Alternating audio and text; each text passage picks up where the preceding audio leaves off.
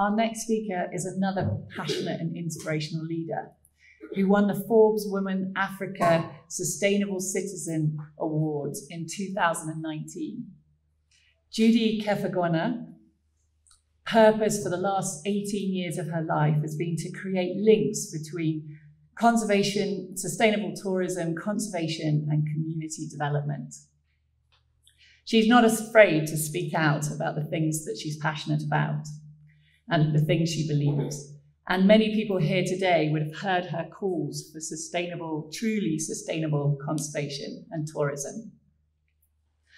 And considerations of human rights in the tourism supply chain, and the inclusion of more women in the industry as well.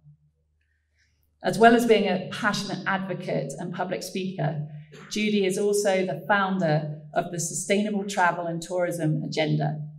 She launched the Green Tourism Summit in Africa in 2015, which aims to influence the sustainable growth of tourism.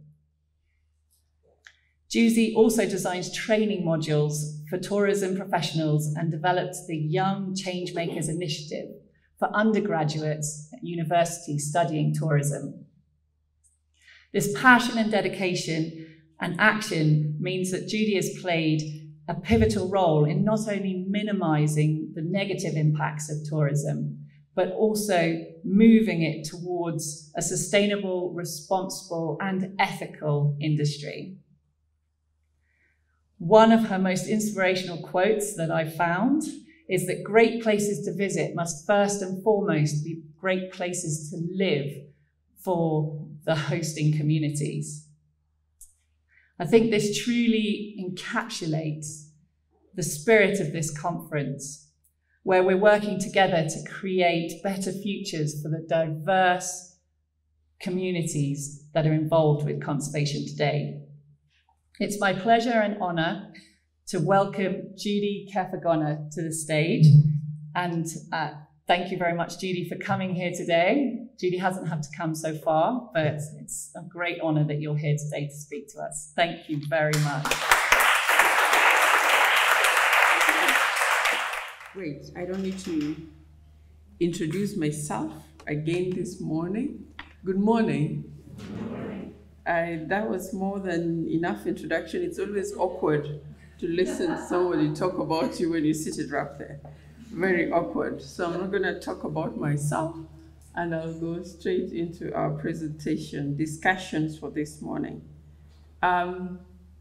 Very interesting, the theme for this particular conference, Pathways Kenya 2020. It's about diverse voices. And I am glad that my voice has found its way here as one of the diverse voices. And I have a voice, a diverse voice, because I've been given a chance by many communities, particularly those in the Mara, to work with them in areas around conservation. And today I stand here because they've given me the room. The grass room, I always say, I have learned from the grass room in the Mara. It's the best place to run, under the trees, under the grasses. My pastoralist friends around here will tell you that there are many great lessons that have been learned in those grass rooms, and I love them and I appreciate them. And I want to thank all of them who've given me a chance to be able to learn with them and reflect. So today, mine is about a reflective voice. A reflective voice of what I have had the opportunity to be present with, to work with, to listen to people in different places, many different voices in different places, about communities and conservation, to observe the many players and their interests over many years now, and to be able to reflect and share those reflections. So what I'm going to share with us today are reflections that should help us think about community conservation going into the future. But I think the most important question that we will be answering at the end of today, I only have 6 slides to reflect on. They're not 20. They're just 6 of them. Maybe 5 of them are significant questions. But at the end of the day, I want us to be able to reflect on how communities will navigate this very complex business of conservation. It's a very, very complex business. It has many interested groups, interests, and many players. It evolves depending on where you are, what time of period in history we are at. And when I heard about Michelle talk about environment and human rights, it's so intertwined with human rights, but it's probably one of the forbidden topics that we don't talk about all the time, about human rights in conservation. We love to gloss over it, but it's probably one of the biggest issues that conservation should be paying attention to. And rights can be defined in very many different ways. 3 weeks ago, I was in northern Kenya. I visited a private conservancy and a community conservancy. I was doing an assessment for an organization on issues of sustainability. And some community members quietly came and told me, I love to ask questions and talk to people. So I asked them, so what's going on with your conservancy? What's current? And they told me, imagine they're telling us to sign up our land to an investor for 50 years. And the words were imagine. And as soon as somebody says imagine, it means that they have questions about it, that they're thinking about it. So it started with imagine they're telling us to do this for 50 years. So it's not like imagine we are putting our land aside for 50 years. Imagine they are telling us to put aside our land for 50 years for purposes of tourism investment. Then I asked one of them, do you have a family? He said, yes, I do. So I say, how old is your oldest child? And he said, my oldest child is 7 years old. It's a daughter. And then I have a son. So in 50 years, there will be 57, right? Yeah. 50 years is half a decade. And I asked him this question. The values for which the conservancies are created today, there are values, yes, we have to accept that they bring certain values to the table. Will these values hold for your daughter when she's 57? Let alone 57, when she's 25, when she's 30, when she's 18, will these values hold for her? And therefore, those discussions inspired my big question at the end of today, whether community conservation, how community conservation can pursue long-term value creation agenda that will make sense for that 7-year-old in 50 years. So how will we create value around conservancies to evolve, to resonate with that one who's 7 years old today, so that when this conservancy is here 50 years from now, they will still find value. And will value the values that we described today, will they make sense for her in 50 years or in 25 years? And I think that is the biggest question for me for conservation, community conservation. Hence the title of my presentation, of communities and the dilemma of progressive conservation, right? Progressive conservation in the context of community, therefore, is a shifting target. When I first got involved with conservation, my background is in development studies. And my first job from college was with a humanitarian organization, right? Alleviating pain and suffering of communities or countries in terms of war and conflict. Then I went from there, I developed project management skills, interpersonal skills and relations, and that's where I found myself. My next job was at Kenya Wildlife Service, and that was a very daring move for me.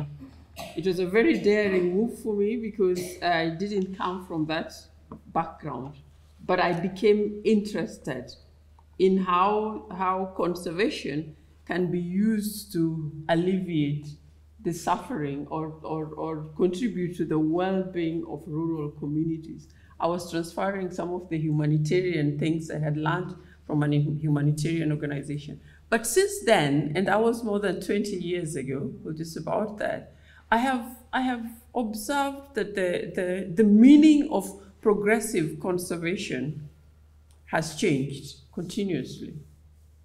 There was a time when I first joined KWS where progressive conservation was basically about paying communities or compensation for human-wildlife conflict. And that was the most important thing that everyone was talking about. Then it quickly moved to sharing benefits from conservation. And now you started hearing things about we need a percentage of conservation fee going back to communities. And we know of the Masai Mara model. I think it was Masai Mara Reserve model of sharing 19% with the community. It moved into sharing. Then we quickly moved into another dispensation where we were now talking about ownership and access. And today, as we stand here, we are basically talking about ownership, access, and management of natural resources. So it's not about being on the periphery and waiting. It's about being right there, managing conservation spaces, owning those spaces, and having access to tourism revenue, and having access to development revenue, all within the Conservancy. So progressive, the word is progressive itself, has changed meaning for communities over time in conservation. And again, like I said earlier on, this change in meaning, to a certain extent, it has been driven from within the communities, but there's also been a lot of pressure from other interest groups. Sometimes those interest groups come with financing, and so we're putting in financing, and therefore you've got to do what the financier has got to say or is interested for that particular time. So as we talk about, as we move forward, and whatever reflections I have, think about the change in the meaning of progressive conservation within the community context over time and where we are at today. And if you are working with communities today, maybe it's a time to think, where are we at in terms of progressive? What are we talking about, and how do you see? So I will move straight into talking about some of the dilemmas. Slide number 2. Oh, we're going to use that. Yeah? Okay. So it's about the community conservation and the dilemma of progressive conservation. So what are these dilemmas? One of the dilemmas that I've come across is in the interpretation of a conservancy. The dilemma of interpretation of conservancy. I think in 2013, when the new act, the Kenya's Wildlife Management and Coordination Act 2019 was passed, one of the new creations within that act was an institution called the Community Wildlife Conservation and Compensation Committee. I had an opportunity to do some work with some conservation organization to go around the country and talk to these committees in different counties, and I think we did 8 counties. And these are the counties that have got a lot of wildlife. And as early as that, the dilemma of interpretation had already begun. This institution is called the Community Wildlife, County Wildlife Conservation and Compensation Committee, or the CWCCC, as we call it here in abbreviation. In all these meetings, the community representatives already had an issue with this name. What was their issue? They said they are trying to engage us in conservation, because this was supposed to be like devolving conservation management to include communities after our devolved governance system from 2013 as a country. And they said, look at that name, that's abbreviations. Even in this new act, conservation comes before compensation. So it is a county wildlife conservation, then compensation. It was not meant to put our issues first. We have been included, but our issues are secondary to conservation. It's always about conservation. So this committee will first of all take care of conservation issues, which means the state has already given itself a position, even in an institution that is supposed to be ours. I say this is a reflective presentation. I'm reflecting on the various spaces where I have had voices while interacting with community. So even at that level, there were already voices. They were voicing that we think this is not about us. We think this is about using us. And that is a dilemma of interpretation, because somebody else sitting somewhere, or the wildlife authorities, must have thought that they have created an institution for inclusion. The community representatives saw an inclusion, an institution for spearheading the government agenda of conservation before community. So the words, the community in there, and our representation was just to make sure that the government achieves what it says. So the question is, and the dilemma that is about understanding and meaning in conservation is very huge. There's meaning in what is described in law, and then there's understanding in those who are involved. How do they understand it? What does it mean for them? And that has been a dilemma. And we might think that it doesn't mean much, but if there is a dilemma of interpretation, it means that the person who has the power and authority, their interpretation takes the day. So if government interprets conservancy in a particular way, it will create laws in that particular way. It will not create laws in the way the community, the meaning of conservancy for the community. So then the questions that are pertinent, that emerge in the dilemma of interpretation of the conservancy for the communities. I work with Dixon, who's seated here, much respected for conservation. I respect him a lot and what he has done for conservation. I had the opportunity to work alongside him as a respected community member in Masai Mara, who had stood aside and had a voice those days, progressive voices that would include communities in conservation. And remember sitting under the trees many times to negotiate with landowners for the formation of Nabosho Conservancy. And Dixon, if I can recall well, the voices that came from the communities, if I were to summarize them, I would say that communities were looking for an economic empowerment model that would help them to improve their livelihoods, that would help them to sustain their land and their livelihood. And out of that would come the value of conservation. So for them, conservation was at the end of the conservancy model. It was first and foremost an economic empowerment model that would help them improve their well-being and sustain their livelihood. And what livelihood were they talking about? They were talking about the Maasai tradition of owning land, large tracts of land, and the Maasai tradition of pastoralism. So for them, that was a conservancy. That was their understanding of what they were pursuing when they decided we're going to pull our land together and form this conservation area. In the eyes of a traditional conservationist, a conservancy is a conservation model led by communities. Those are two different ways of looking at a conservancy. It's a conservation model where communities are the landowners, and so they make the decisions. And so it is conservation that is community-led. That is what a conservancy is. But that is not what the communities wanted when they formed conservancies.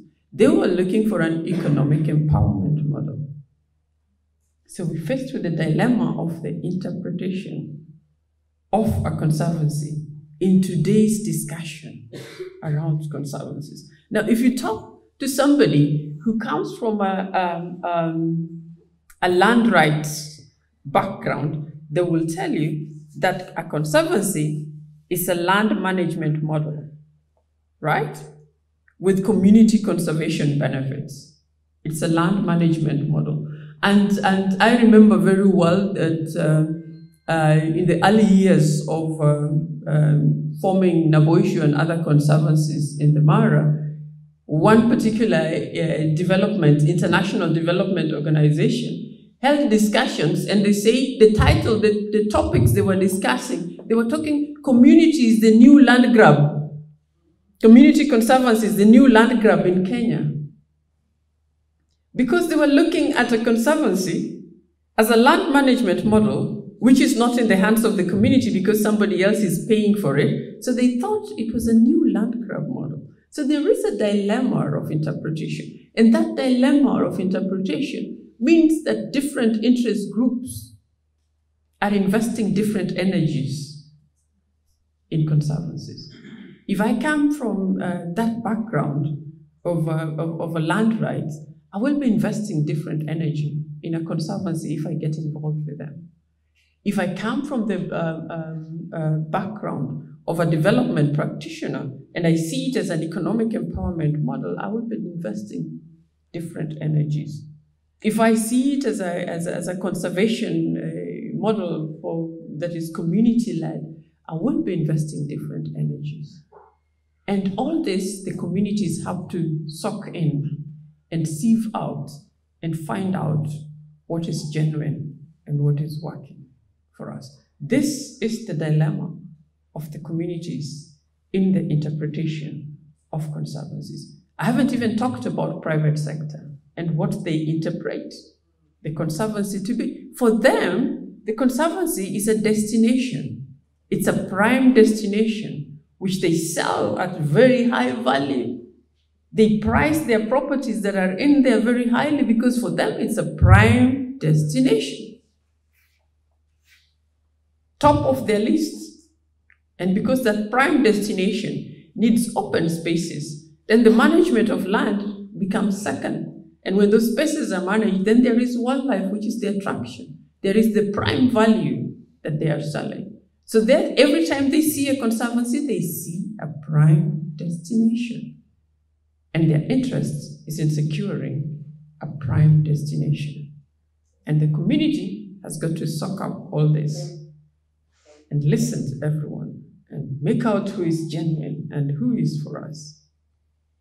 And it is overwhelming. It can be overwhelming for the communities. So hence my initial question. Okay. So we have the next dilemma. We've got the dilemma of the success metrics. Because of all those different interest groups, this is the next dilemma that the community has got to deal with. So what is the success metrics for a conservancy? Let me use a typical example a primary school in Kenya, if you were to evaluate a primary school in Kenya for success, it's very clear what you need to be looking out for. First of all, you will be looking at enrollment at pre-primary one, what we call PP1 today. How many are they enrolling? You will be looking at the gender balance in that enrollment. Post-enrollment, you will be looking at transition. How many transition from PP1 to class 1 to class 2 to class 3? So there is enrollment, and then there is transition. Then there is the gender balance, which is not a very big matrix, but is in there. And last and most important is the performance at the class 8, what they do, what is their mean score. It's so clear, it's in black and white. We know how to measure success in a primary school in Kenya. So do we know how to measure success of a conservancy? I keep hearing this statement all the time, that the success of a conservancy can be variously described. When it can be variously described, then it is a dilemma because it's not clear. And depending on whose interests and who is communicating, they will decide that the success matrix is the number of tourists who came. The success matrix is the number of wildlife that we are seeing in the rangeland. It's the number of dollars that we're paying the landowners. Because it is variously, success can be variously described depending on where we are. And I hear that all the time when you ask about the success metrics. So we have a challenge. Can we define the true success metrics of a conservancy? Just the way I have described. If I were to tell these metrics for measuring success of a primary school in Kenya, nobody will dispute it, right? They will not tell me it's variously. Yeah, we can talk about other things when we start saying that, okay, the performance will depend on whether they're in the city or whatever, maybe those cities have advantages, yes. But it is very clear that it starts with enrollment, it goes into transition, then we are talking performance. So how does it look like for a community conservancy? What is a success matrix for a community conservancy? Is it the number of years they put in for conservation? Is it the number of beneficiaries? It's not clear. And we must get to a point where the success metrics of a conservancy, if we're truly talking about a sustained value in the long term for a conservancy, it has to become extremely clear for the 7-year-olds when they're 25 and when they're 57, right? So most of the time we talk about numbers, but right there I have this very interesting photo, because for the communities, this is a success metric that my hand has grown. Is a success metric, but it is not reported because it is not the community that is reporting or have determined the success metrics of a conservancy. A modern house for a landowner in the Mara will be a success metric. A modern house for tourism practitioner in these places will be a disruption of the destination. The destination doesn't look authentic anymore. People are building modern houses.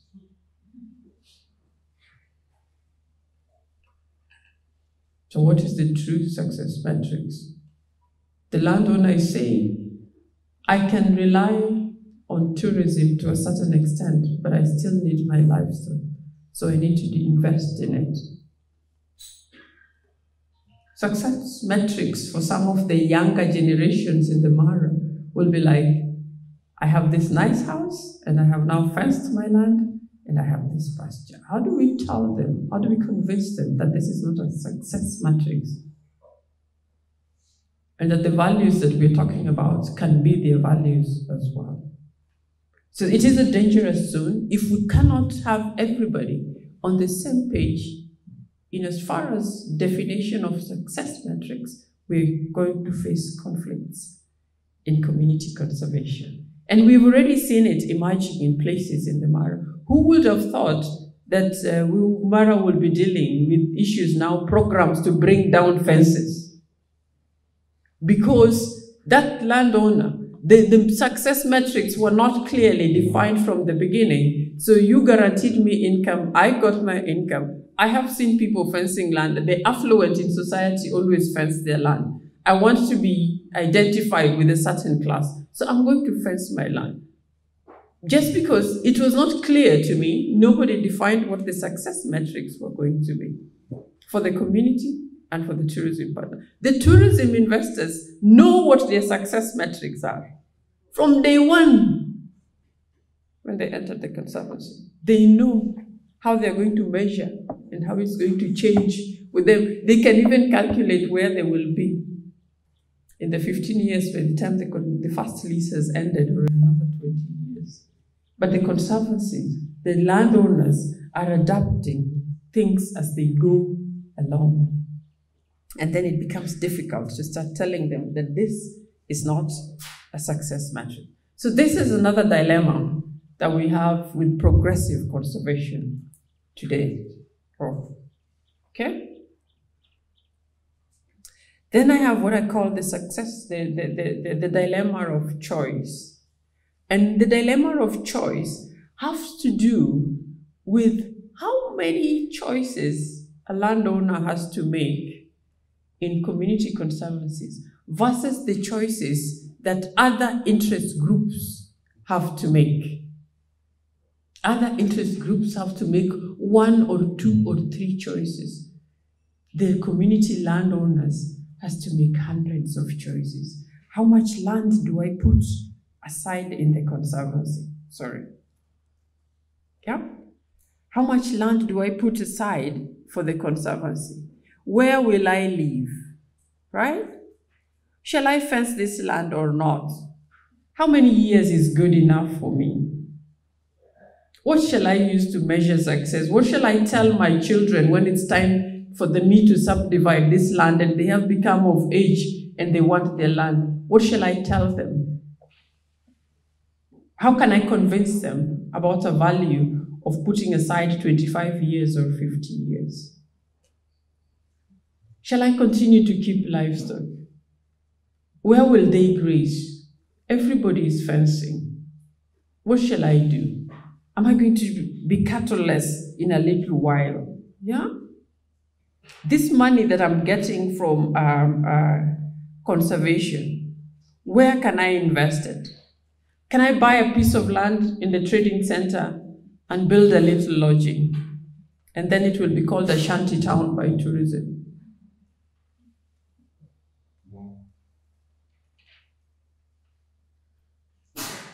Then I have to leave open corridors.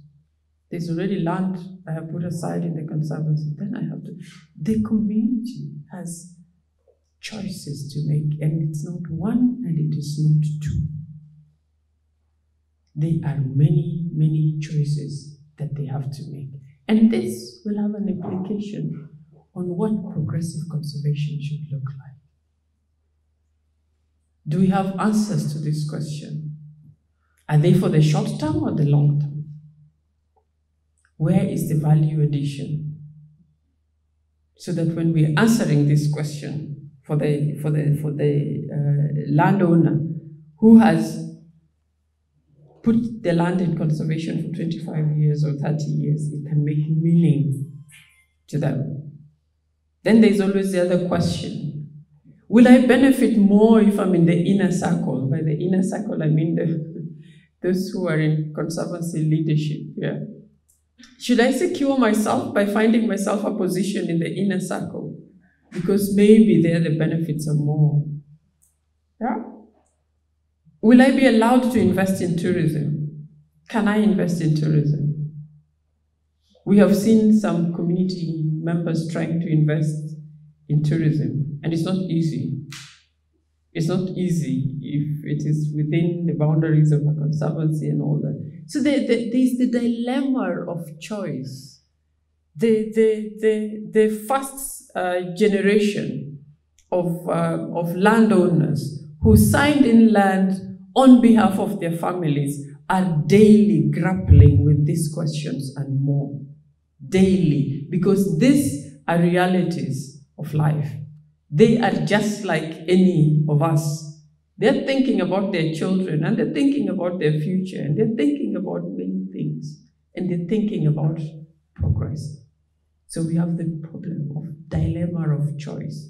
And that's tormentation that happens from within, can have implications in the outside. Am I on my 5th slide? Yes, I'm almost done. It's my fault. Yeah. So there's the dilemma of the new conflicts in community-driven conservation. This is a scene, I think, from somewhere in North Nabosho in 2019. And this picture was in Al Jazeera. This statement, I think it's October 2019. There was this headline, and it was a feature on Al Jazeera. You can actually find it. It says, Landspot threatens Kenya's wildlife conservation in Masai Mara. Kenya's successful conservation model, that's the conservancy, which has protected wildlife for decades, may be on the verge of crumbling.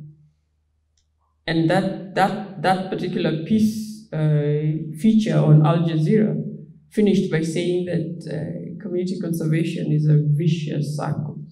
It's a vicious circle. It's almost going back to where protected area conservation started, right? But now we have new conflicts. In the past, it was state versus community. The state, the community is protesting, oh, we're not getting something from conservation. There is human-wildlife conflict. It was state and community. Today, we have progressive conservation. The conflicts have evolved. We have community-to-community conflict. And it played out big time in the Mara in 2019. Community-to-community conflict. So there is indeed a new contested space in community conservation. Whenever we have conflict, there is always a contested space. So there is a new contested space in community conservation. And it is about leadership, elitism, it's about authority, it's about power, it's about control. This is the new contested space. It's no longer the government and what you're paying us and what you're not giving us. We are managing. Remember, we are in the dispensation where we own and we are managing, right? The conflicts have changed. It was easier for a lot of us sitting around the room to deal with a state and community conflict, because we always moved in and said we will empower the community, we will support them to do advocacy, we will demo against the state, we will lobby for changing policy, we will do this. It was easy when it was state and community conflict. When it's community and community conflict, the interventions have to change. And so which community do you support and which one don't you support? And how do we go through? I found myself in this situation in 2019, and it's not a comfortable one. Yeah, I'm looking at Dixon. It was a difficult one. It was not anticipated. But so it's something that we have to think about going into the future, about community conservation, because the contested spaces will evolve. But we know for sure from this conflict from 2019 that there is a new contested space in community-led conservation.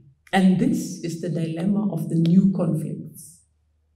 The community themselves, I think, in this whole conflict were very confused. They will sit down and talk to each other and we are brothers and we can do this. And then they go out and then they do this. Then they come back and talk to each other again. That is why it's a dilemma. They also were not anticipating that this would happen to them. And I would sit in some of those meetings and they would say, we are brothers. We know how to fight ourselves from within. We will find our way out of this. But it's not been easy. It's not been easy. It's been going on and on and on and on. So there is a new dilemma of these conflicts that are within the communities. And like I said, the source and the genesis of the conflict has changed. What is contested has changed.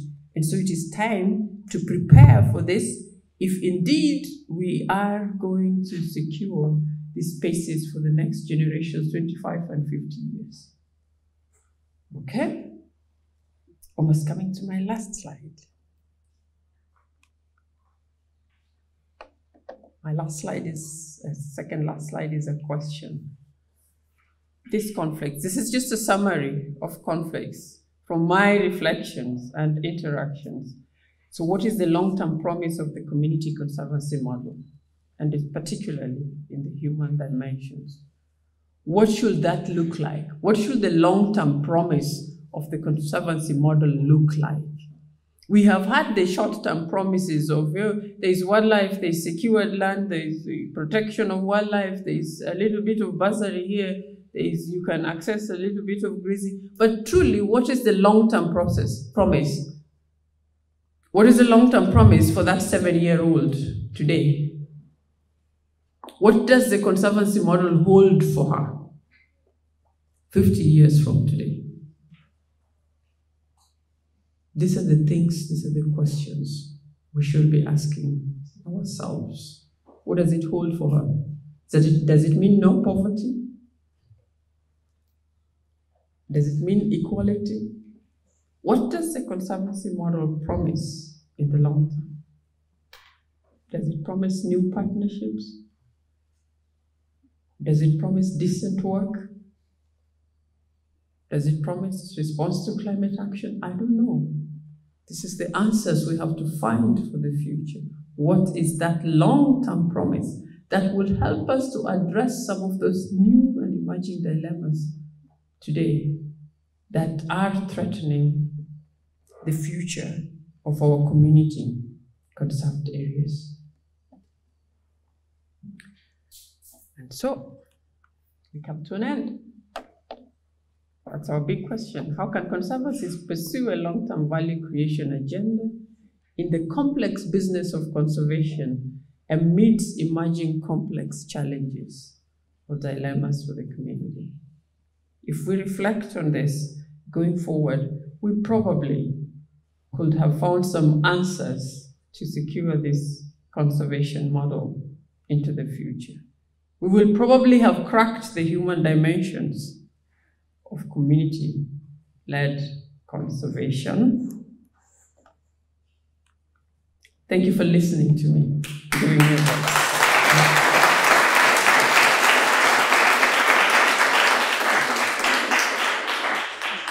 Before we let Judy escape, there's probably time for a few questions. I'm sure you've all got burning questions after that wonderful talk.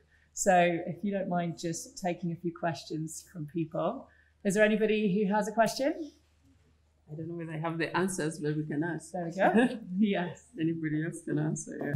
Thank you, Judy, for that presentation. It got me thinking about when you talk about the aim of the success metric. And I wanted to know your thoughts in your experience, whether you think there's room for multiple measures of success. Yes. But looking at all these interest groups and how that can play out. Will it be a detriment to conservation, or will it be progressive conservation or positive? Okay. If I could take that right away. I think there is room for multiple measures. What we must not forget, is the primary player. How do we incorporate the metrics of the primary player? How do we prepare them mentally or psychologically, economically, in all ways, socially, to be able to define their own metrics of success? That is the most important question, because the primary player in this model is the landowner. So his metrics or her metrics must count. I keep referring to the 7-year-old, her metrics must count. So we must think 50 years and start coming backwards. What will it look like for her in 50 years? What kind of person will she be in 50 years? What type of metrics will make sense for her and for which we can relate to conservation, and convincingly so, without questioning whether it's a metrics or not, just like we can't question the metrics of success of a primary school, that she will not be able to question, and she will see it very clearly that this makes sense.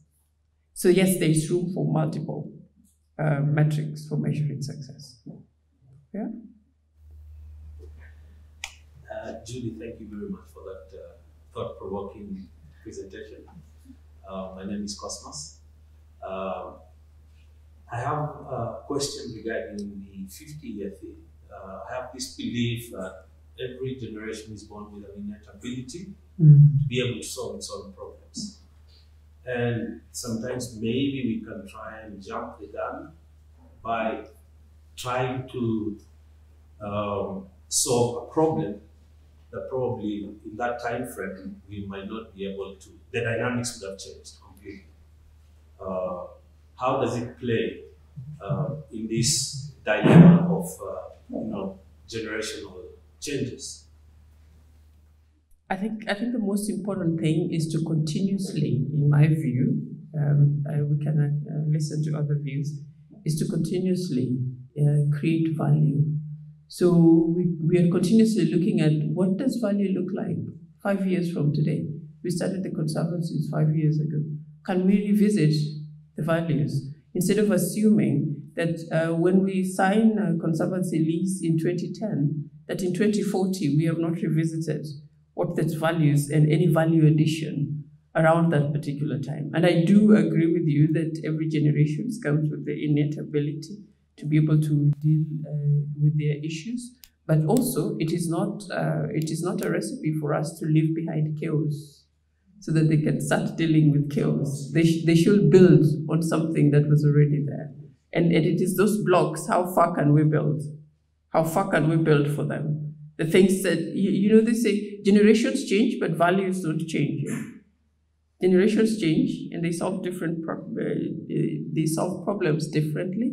But there's certain things that are human values that remain. And will they be able to see that value that their parents saw in the conservancy? Yeah? That's my try. It's not an answer, it's a try. Yeah, I just tried. Any more questions? My name is Judy. I work in one of the issues that really sticks out right now is the issue of investors. They can buy huge chunks of land from the community at very good price. So that is more lucrative than the little amount of money that the NSC needs. So how do you think that should be mitigated going forward? That is a tough one, because that is always an issue of, sometimes it is personal, especially where land is owned by an individual. But if they can see value, again, I keep going back to seeing value in a long-term conservancy model, the way we have them today, then maybe they will rethink. Today I didn't talk about something that I'm reflecting on, and someday I get another platform, I will speak about it, and I call it predatory financing in conservation, or predatory funding. Predatory funding is a risk for community-led conservation in this country. And it's a whole different subject. We can't talk about it now, but I am currently collecting my reflections around it. But that is the kind of predatory. You predate upon somebody who has no choices and you have money. Yeah? So predatory investors, predatory financing is a risk for community-led conservation in this country. And it is one of those taboo topics, but someday I will speak about it somewhere else. Thank you. And thank you again, Judy. And we look forward to hearing more thoughts from you in the future. Thank you.